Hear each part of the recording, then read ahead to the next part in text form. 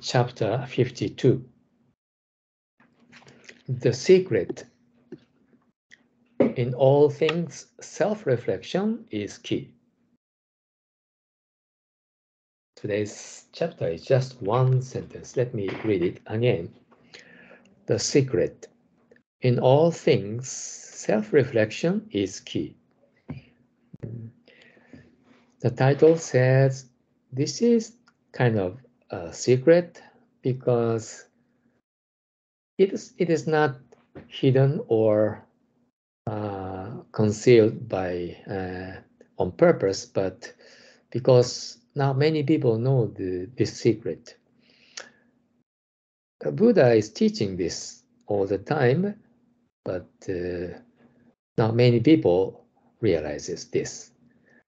There are 6 paramitas, which is a summary of all the good deeds in this world.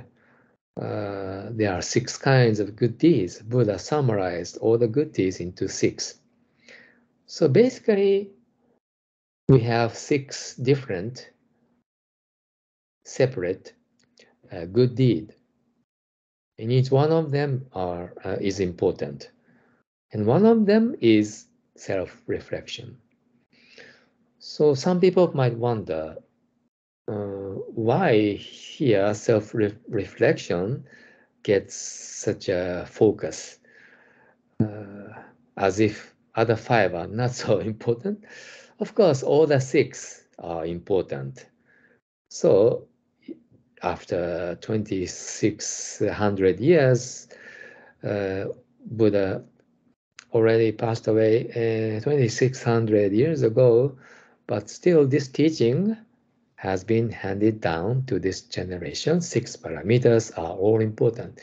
But why Buddha shed light, spotlight, the one of them, which is self-reflection?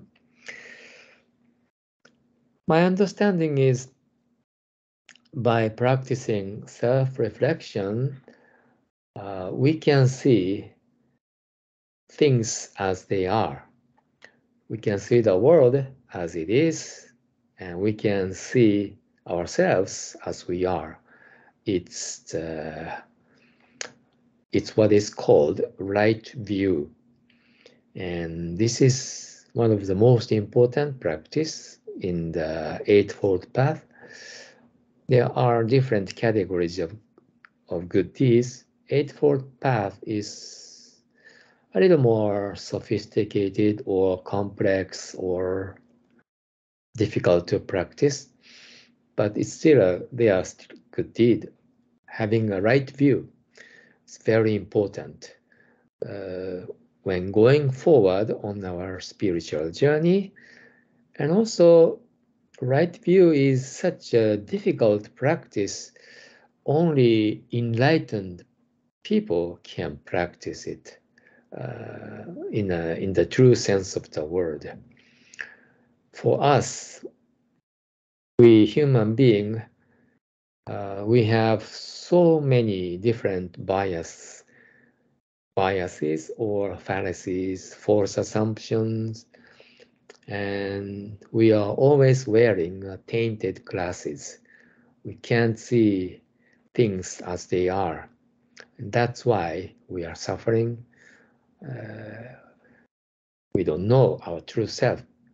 And as a result, we cannot see the world as they are, as it is. We all have problem in human relationship and with our blind passions. So in a sense, the very reason why human beings have to suffer this much is a lack of self-reflection. That's why we are prone to stumble over the same stone twice or multiple times. It's very difficult to improve and go forward and grow spiritually. So in this sense, self-reflection is the key. So it's counted as the fifth among the six. Number 6 is wisdom, and that's the most difficult one. Wisdom is the summary of all the six. So in that sense, self-reflection, which is listed as number 5, this is the most difficult one and important, and it can be the foundation. So in practical advice, we are encouraged to keep a journal, or at least we should practice self-reflection 3 times a day. We reflect upon our actions and thought pattern at least 3 times a day in our mind. Even if we don't have time to write it down, it's very important to practice self-reflection in a quiet environment. So from this day on until the New Year's Day, it's kind of a quiet time. More and more people might become spiritual. Yeah, it's a good period of time of the year. So let's start our good habit of self-reflection. Okay, my talk has become a little bit longer. That's all for